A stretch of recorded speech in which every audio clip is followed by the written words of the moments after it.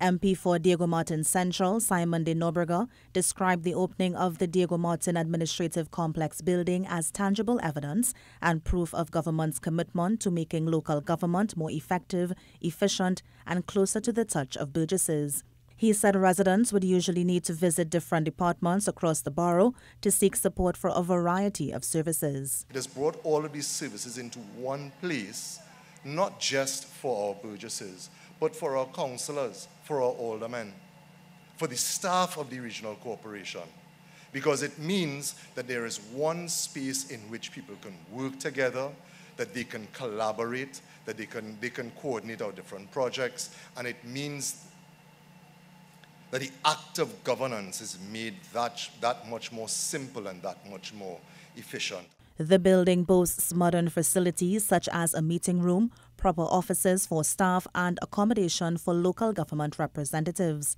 MP for Diego Martin Northeast, Colm Imbert, hopes to see a revolution in the quality of services offered in Diego Martin. Mr. Imbert revealed that First Citizens Bank financed the construction for the entire building, while government paid for its outfitting and parts of the infrastructure. One of the interesting things about this proposal from FCB, because we were very attracted to this proposal when it came in, it is financed without a government guarantee.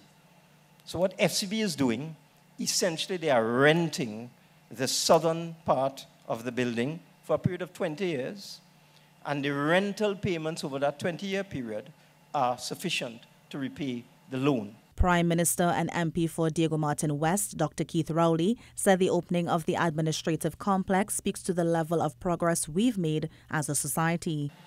Daily we make progress in this country, but usually the progress is ignored in favor of the negatives.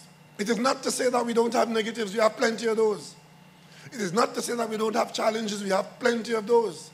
But we do have a lot of progress which we must acknowledge. The building is 30,000 square feet and will be split into two, with FCB using half of the building for one of its branches, which should be opened at the end of the month.